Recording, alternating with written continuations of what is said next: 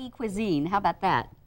Well, it came about from a purpose. This is actually Rudy Green, who was a stray chocolate lab, showed up at my house when he was 2 and decided he was going to live with me. Okay.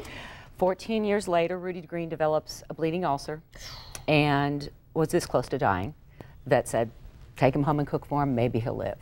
Well, sure enough, 10 days of cooking for this dog, and he was all better. Wow. The other 3 that I have got just a portion on top of their dry food, and dinner time turned into this fabulous event. I began doing research on it and found that there wasn't anything like this that you could buy anywhere. So I started the company in fall of 2006 making just bland human stews, people food for dogs.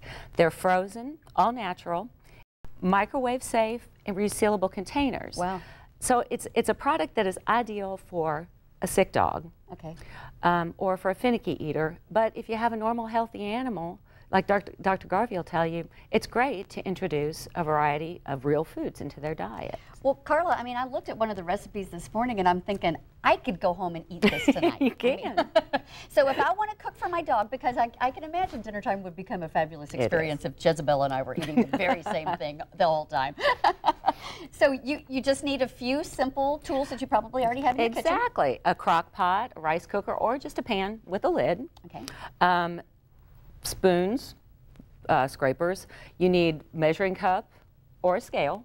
Okay. A thermometer is a great thing to have to check the temperature. Things that will help save you money in this process is by baking large batches at a time and freezing portions in it. So if you have some kind of freezer containers or just baggies that you can divvy it out in, then that's a great way to incorporate some savings into it. And it really isn't an expensive process to do, especially because you can buy meats, you can buy whatever's on sale and cook in a large amount. Right. And you must have talked to Tammy, because Tammy knows that Jezebel loves sweet potatoes and green beans. Exactly. And so you're going to cook me up a casserole here in just a little bit. But for people who are not interested in doing their own cooking for their dog, they can go to selected Kroger stores, Value Market, and Whole Food stores, or to rudygreens.com. Okay. And yes, and they can buy this and just mix a little with ordinary dry food. Just introduce it slowly, and you put the lid on, put it in the fridge, keep it up for 3 or 4 days. Okay. 817-0907 is Karla's number, and we're going to go ahead and take a real quick break, talk to Dr. Garvey a little bit more, and when we come back, we're actually going to use these ingredients and cook up a recipe for your pet, and more massage too.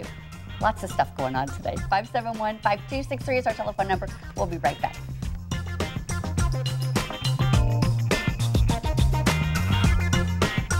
Are you with me? Hello? Hi, Marianne. Hi, Cindy. I just wanted to say thank you to Ms. Haas, because she has done such a fabulous job. Our dogs have been eating the Rudy Greens since pretty much they got on the market, and they're addicted, what can I say? And you will love it, too. Oh. When I don't feel like cooking, I'll get some out for my dear sainted husband. Oh, that is so funny. I'm thinking a little bit of hot sauce, salt and pepper, you know. Yeah, you can run with it. All right, Marianne, thank you so much for the call. We appreciate it. How about that affirmation? I told you can eat it. Okay, so this recipe that you've made up for us today through the magic of television, chicken.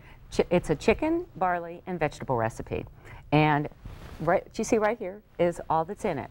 A 1/4 cup of olive oil is what you're going to do. And saute this in the bottom, or heat it in the bottom of your crock pot. Okay. And add what we used is 2½ pounds of boneless, skinless chicken breasts that are diced up. Cook the chicken in the olive oil.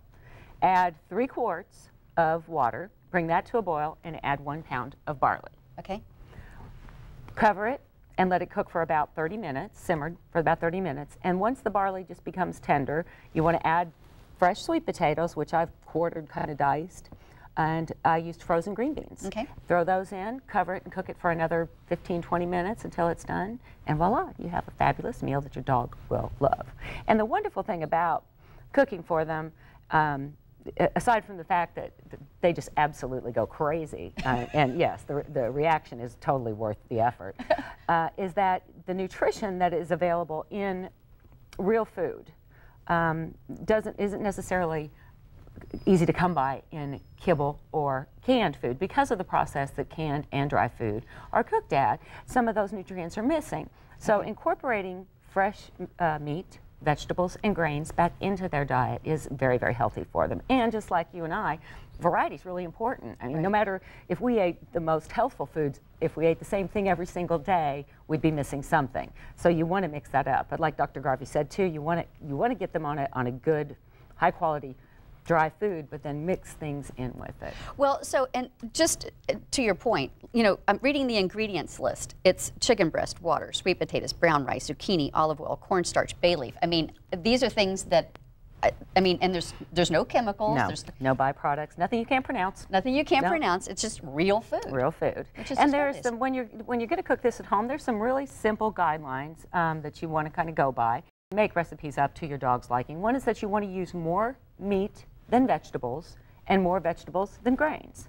And that guideline should basically cover the balance of the nutrients. Make sure you always cook your meals to at least 180 degrees. Okay. And then when you cool it, before you freeze it, you want to bring it down to 50 degrees in 4 hours. So that's why, again, dividing it up in smaller portions, just so you don't put the lid on, stick it in the freezer, and then you have bacteria growing in it. Okay, so one more thing, let's talk about things that you should not put in your recipes if you're cooking for your dog. There are several things that are that we eat that are bad for dogs, besides Big Macs and nachos and potato salad. Oh, rats. Yes, yes.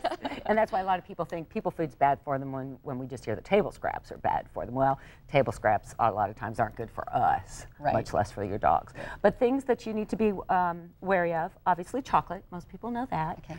Onions are bad for dogs. Okay. They can cause anemia and damage red blood cells. Nightshade vegetables like eggplants are bad for dogs. Soy products, grapes, raisins, and citrus. Are things that I do know off the top of my head. But there's, you know, in this day and age, there's so much valuable information available on the internet that if you can kind of sift through it, weed out the good from the bad, and look up websites like USDA.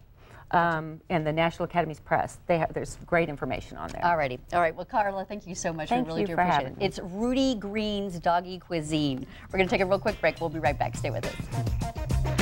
Everybody, we're going to try Rudy Greens Doggy Cuisine with Timmy over here since he was such a good boy today.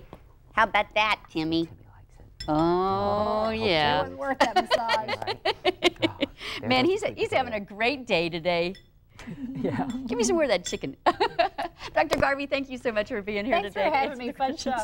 And Letha, thank you so much. We really do appreciate it. So Letha's website is creativepetprojects.com. Rudy Greens. RudyGreens.com. Easy enough. We'll see you tomorrow with Listens Live. Thanks so much for joining us today. Thanks again. Thanks. Be happy. Timmy is. Timmy is very